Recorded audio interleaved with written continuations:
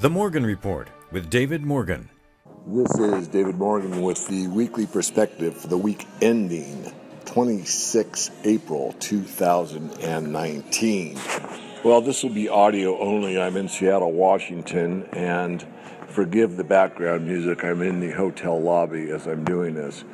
But the first headline up is World's Central Banks Want More Gold. Very interesting that as this unwinding continues, we see that the central banks are buying more gold.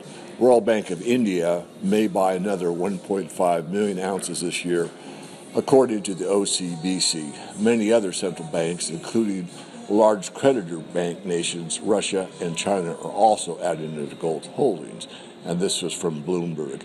India's central bank is likely to join the counterparts in Russia and China, scooping up gold this year, adding to its record holdings and lending support to worldwide gold bullion demand as top economies diversify their reserves. This, of course, is on top of gold breaking the 1280 support level, down to the 1270s, bounced up later in the week. It's finding a bottom here, I believe, but the fundamentals really have never looked better, and follow the central banks. They know what they're doing, and they're buying gold for a reason. Some of the other headlines this week that are important for us in the financial community: soaring healthcare costs jeopardize retirement in America. Retirement means something quite different in America today. It's basically laboring in old age. There's so many people out there that are working at McDonald's or minimum wage jobs because they either didn't plan a retirement, the retirement they planned, the company folded, the pension wasn't there that they expected, and on and on. There's a variety of reasons, but the point being that things that seem at times to be safe and secure, even with some of these larger corporations, aren't necessarily so. Next headline is cash winning the war on cash. John McAfee vows to unmask crypto's Satoshi Nakamoto, then he backs off. Max Kaiser says Bitcoin is a peer-to-peer gold.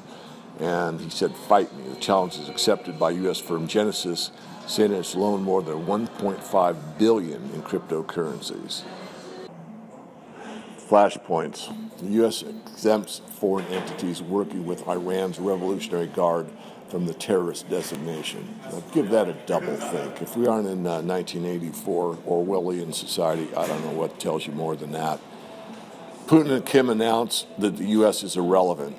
And I have to say that the U.S. hegemony worldwide, global, not only global currency, but global police force is waning. It's being tested. This is an example of several that the United States is losing, not only its status as the reserve currency, but also its status as the biggest bully on the block.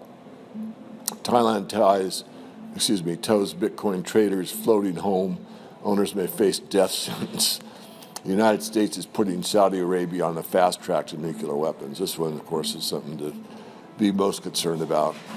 The Russia-China Polar Silk Road challenges British geopolitics. And that's about the amount of headlines I'm going to do this week.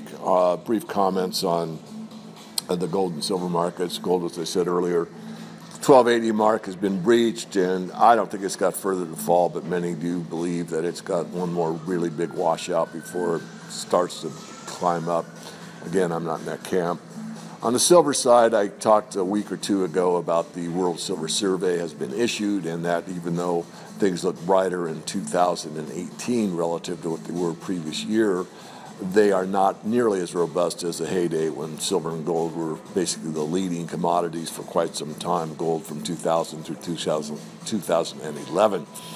I do believe the bottom is in.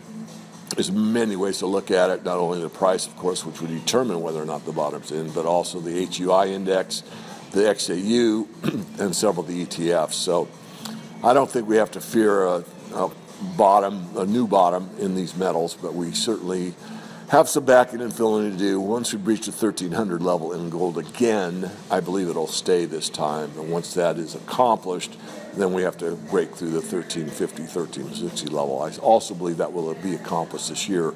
There's too many things that I give out in these reports and the world community at large is aware of that is a basis for fundamentally moving gold prices higher. So that will conclude this week. I'll be back with you next week, probably with the video segment. This is David Morgan signing out.